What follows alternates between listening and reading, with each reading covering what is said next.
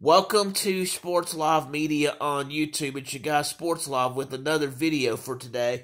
The National Football League, or NFL, league owners has voted today to change the kickoff. The kickoff now is going to be a low-impact kickoff, and it's modeled based on what had been previously been used in the XFL. They say it's going to be used as a means to increase the number of returns while decreasing injuries.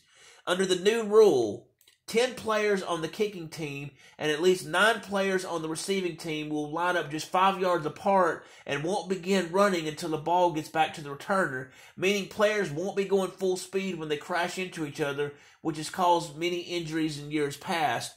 Of the 22 players on the field, only the kicker and 1 or 2 kickoff returners will line up separately from those players who are 5 yards apart.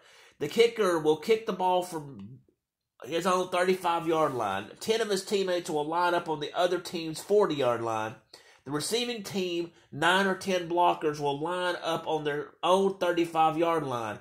The kick must land between the 20-yard line and the goal line. A kick that either goes out of bounds or lands short of the 20 will be awarded to the receiving team at the 40-yard line. A kick that goes into the end zone for a touchback will go out to the receiving team's 30-yard line.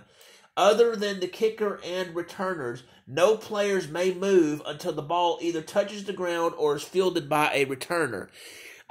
This major rule change came about at the NFL owners meeting, which had been going on the last few days, and this kickoff change had been anticipated for some time. Anyway, it will go into effect for the 2024 NFL football season, and right now they're going to review it on a year-by-year basis with some tweaks that will be coming in the years ahead, and it will drastically change how the kickoff looks from the very first play when the season starts.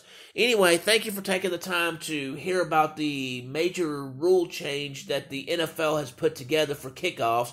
If you will, please hit the like button, please hit the subscribe button, please hit the notification bell so you can be made aware of when the NFL makes rule changes, when I have live broadcasts, when I have sports action videos, or when I have breaking news regarding what goes on in the sports world.